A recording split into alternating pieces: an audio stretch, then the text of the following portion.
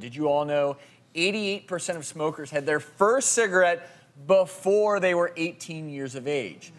Now, teen smoking rates dropped.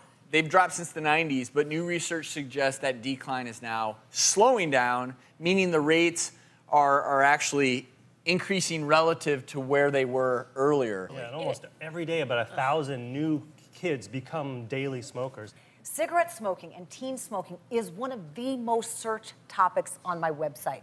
Parents are confounded by this. And my personal take on this is that we need to understand that nicotine is a drug. It is a legal drug, but it is a drug nonetheless. I think a lot of parents feel like, well, it's not heroin, so it must be safe because it's legal. It is not safe. We know that a number of people, 433,000, almost 500,000 people, die every year from cigarette smoking related causes. This is very, very serious. Addictive. Oh, yeah.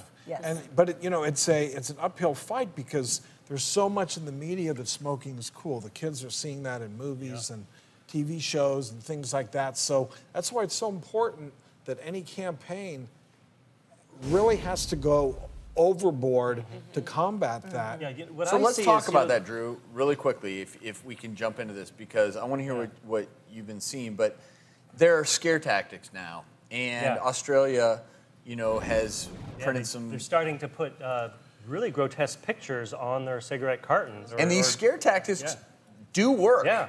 They do have an effect in terms of decreasing the rates of smoking, because how can you not think twice? Right. Exactly. There was a very effective campaign run recently by the federal government, and they had the ones with the videos, and the lady is putting a scarf on to cover her trach. Right. And when you see that, and she talks like that, you see that, and it is shocking. And if you're in a room with your kids, I think you should stop and say, listen, this may look cool, but there is a very real and ugly side to cigarette smoking. Make them stop and look. Sure.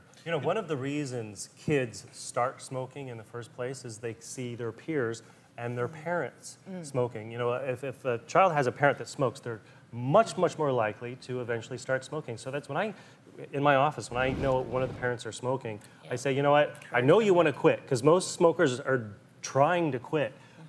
If you're not going to do it for yourself, do it for your kids. Do it so your kids don't eventually find themselves in the same situation you are. I mean, I think it worked on us as a physician. If you're dealing with either a lung cancer patient, emphysema patient, chronic bronchitis, or a head and neck cancer patient, you deal with one of those, you see that.